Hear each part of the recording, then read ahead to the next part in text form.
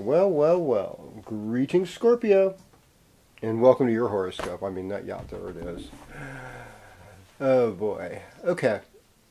So, I mean, we've got Mars and Pluto working for you. So Mars is in Pisces. It's positive. It's fifth house.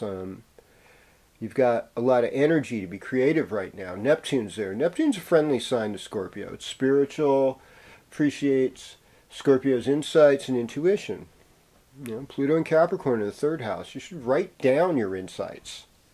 Jupiter's there too. There's a lot for you to journal and take in right now. And this is all going to be good for you.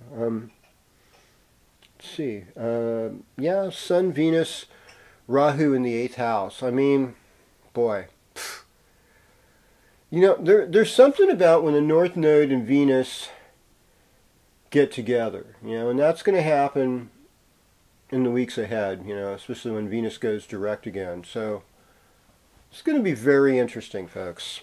And there's going to be some wild interactions. We don't know from where, why, or how, but this is going to be it. And we're looking at this. And you've got some advanced information. Mercury's working in your 9th house, so you're getting to be privy to some other things, other facts that other people may not necessarily know.